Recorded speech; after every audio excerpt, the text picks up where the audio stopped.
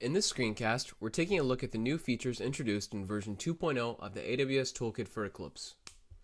Version 2.0 of the Toolkit adds a lot of exciting new features, including support for working with multiple AWS accounts, remote debugging of AWS Elastic Beanstalk applications, and a new AWS Explorer view that lets you easily manage and work with your AWS resources, such as storage with S3, relational databases with RDS, and messaging with Amazon SQS and Amazon SNS.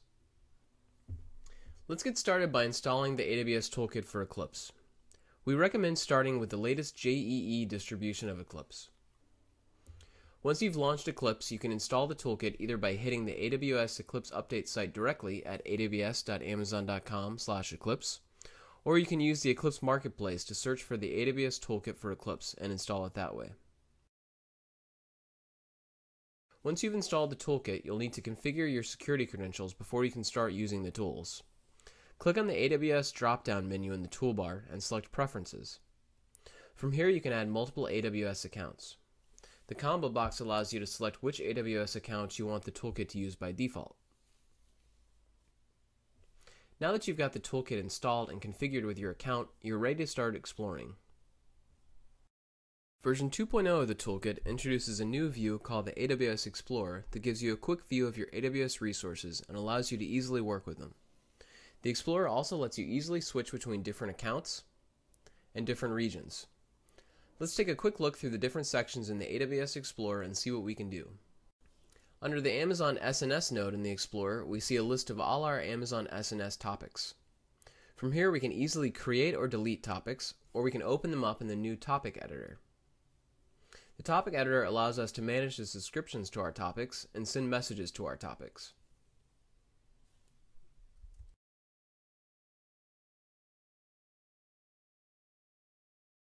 The next section in the AWS Explorer lists our Amazon S3 buckets. We can create or delete buckets, or we can open a bucket in the new S3 bucket editor and see a list of the objects stored in the bucket. This editor also allows you to manage the permissions of your buckets and the objects in them. You can also drag and drop to upload and download files.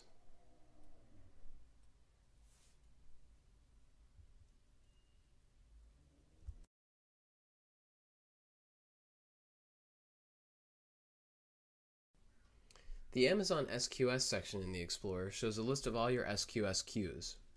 You can create and delete queues, send messages to your queues, and open up your queues in the new queue editor. The queue editor is a really handy way to take a quick look at your queues and see what messages are queued up. You can even add new messages and delete messages. The Amazon SimpleDB section lists all your SimpleDB domains, lets you create and delete domains, and lets you work with your domains using a few different tools.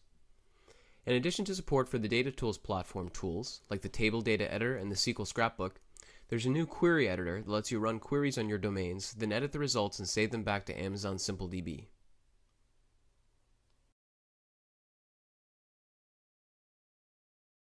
You can easily access and manage your Amazon EC2 resources through the Amazon EC2 section in the Explorer. From here you can quickly open the Omni Browser view, Instances view, Elastic Block Storage view, or the EC2 Security Groups view.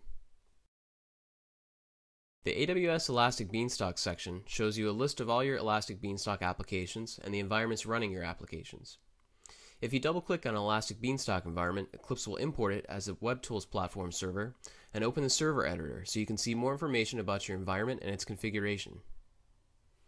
For more information about working with AWS Elastic Beanstalk from Eclipse, including how to easily deploy and remote debug your applications on Elastic Beanstalk, see the other Eclipse screencast available at aws.amazon.com/eclipse. Finally, in the Amazon RDS section, you'll see a list of all your RDS database instances. The toolkit makes it easy to connect to your RDS databases. Just double-click in a database and the toolkit will automatically configure a new connection profile for your database. Once configured, you can use all of the Data Tools platform tools in Eclipse to access your RDS database.